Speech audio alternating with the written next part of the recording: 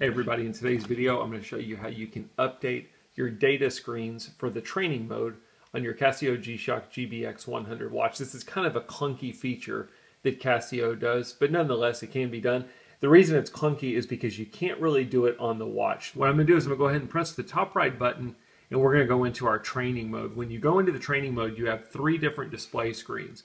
You've got this one. If you press display, you've got this one. Press display again, you have this one.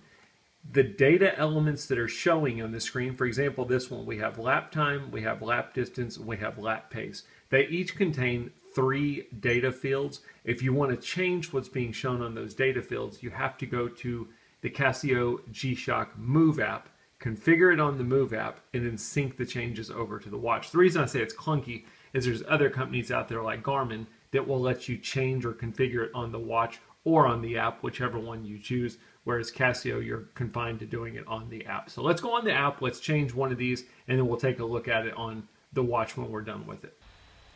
Okay, so as I mentioned, now I'm on my cell phone. We're going to go into the G-Shock Move app.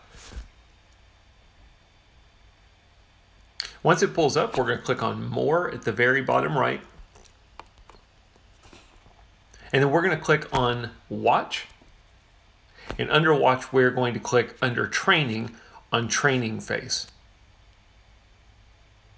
When you get into this customization area, you will see 3 different options. You've got Set 1, Set 2, and Set 3. Those are correlating to the same display watch faces that we were looking at on the watch for training mode. So I'm just going to choose one of these.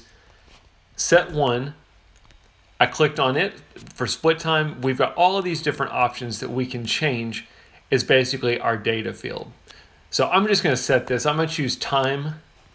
For the center, I'm going to choose date. And then for the bottom, I'm going to choose, let's do energy consumption.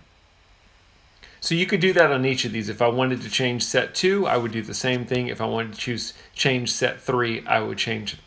Again, it's not near as good as your Garmin watches. You've got 3 data fields per watch face, whereas the Garmin watches, I think you get up to 5 data fields per watch face, and then you can have multiple watch faces per activity.